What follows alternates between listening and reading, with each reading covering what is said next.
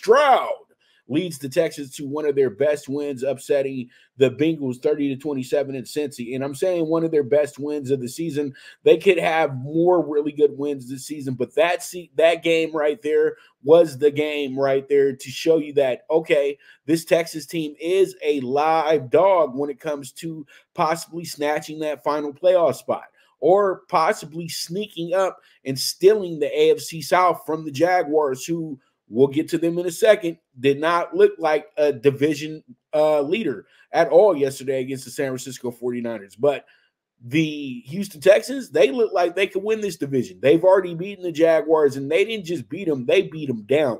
They come into Cincinnati, and they played fearless. They went down 7-zip real quick. Joe Burrow threw a beautiful touchdown pass. You know, it gives you the idea, okay, things are about to start rolling for Cincinnati. Then right after that, Cincinnati punted the ball, I think, 8 or 9 times in a row. And they had a turnover as well, too. Joe Burrow threw 2 really bad interceptions yesterday as well, too. CJ threw one in the closing minutes that was pretty bad as well, that, you know, enabled the game to get tied. But all in all, though, CJ had a game of games, and he had the game that you're supposed to have as a rookie quarterback, but he took it to the next level. That's what made it so special.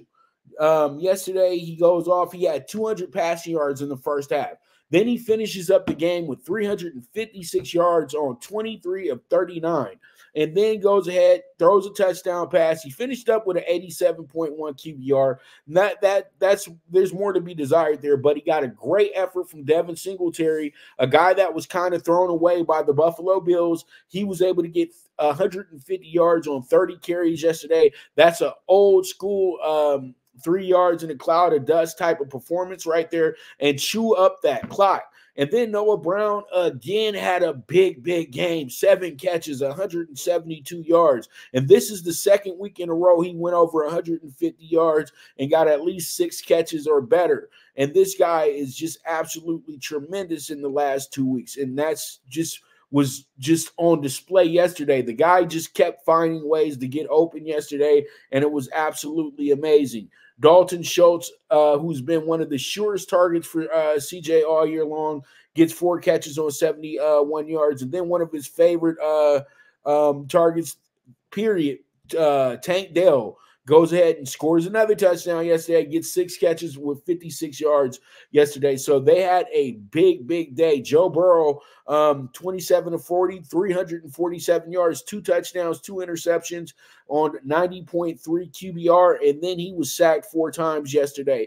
That was the difference in the game, because, you know, the Texans defense came to play. Even though they gave up 27 points, they still came to play. And Rankins had himself a game of games yesterday. That's what made it even more incredible that they got that type of effort out of one of their defensive tackles the way that they did. And Joe Mixon kind of was held in check yesterday. 11 carries, 46 yards, a touchdown. You would have wanted more from Joe Mixon, but they had to play from behind. That's why you got Joe Burrow throwing the ball 40 times.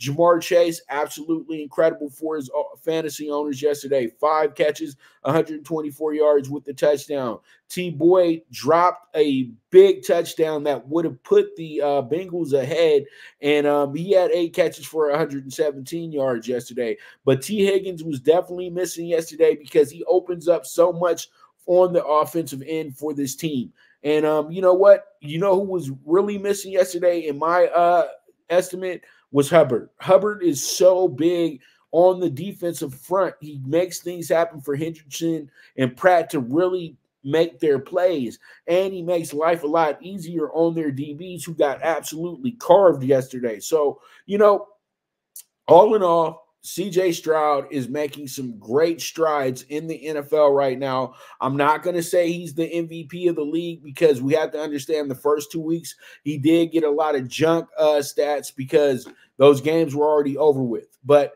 when it comes down to everything else after that, he's been an absolute gem. He's been an absolute stud, and he keeps this team in games, and he gives you that idea that the Texans got this one right. So with that, we move forward. Let's go ahead and jump into our next topic, which is going to be the